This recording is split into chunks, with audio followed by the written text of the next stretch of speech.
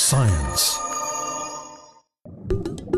It's an idyllic view of coral in Guadeloupe, a myriad colours playing host to exotic tropical fish.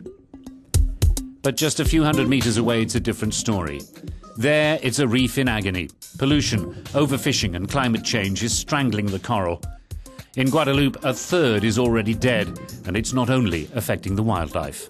The coral reefs play a very important role because the sea-swell breaks on the barrier instead of the shore. So if the coral reef were to disappear, it's the island coastline that would be affected.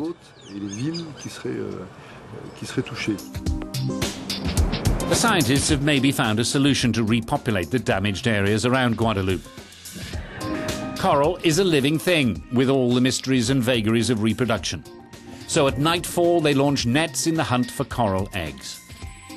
Between July and September, during just 2 days around full moon, for a period of exactly 15 minutes as the sun sets, the Guadeloupe coral decides to lay thousands of tiny white eggs. And the race is on for the divers to gather as many as they can.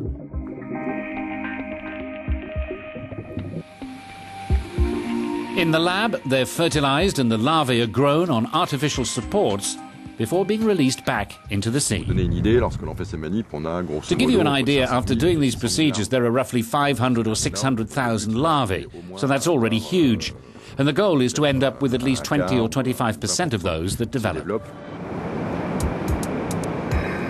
It'll be several years before they know how efficient the scheme is, but scientists warn that work has to be done in parallel to treat what's killing the coral in the first place. Otherwise, their work will be in vain.